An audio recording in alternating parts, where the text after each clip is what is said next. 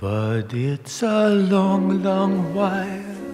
Theater is a kind of addiction. It's a beautiful, chaotic place for a writer. Even when you finish the work on the page, you never know how it's going to look when it's up there on stage.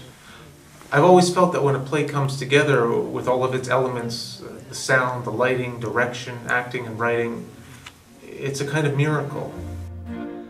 And I haven't got time for the waiting game.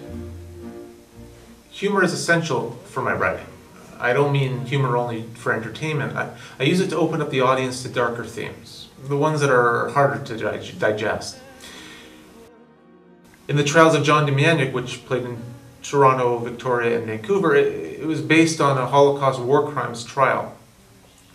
It investigates the duality of humankind, how one can be capable of monstrous acts during wartime and go on to be a happy family man during more peaceful times.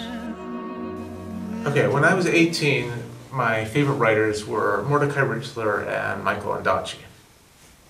In many ways, my writing is about trying to fuse these two different sensibilities, the poetic and the comedic, with the hope of expressing a deeper humanism. My most recent play, House of Many Tongues, is set in a house in Jerusalem. Its ownership is disputed between a Palestinian family and an Israeli family. One of the important things for me in the writing was that I don't choose a side in the debate. For me, the tragedy in the conflict is that everybody is a righteous victim. And I have a book called Ambivalence that chronicles this journey to Jerusalem to look for this mythical house. I'm one of this year's recipients for the K.M. Hunter Award in theater.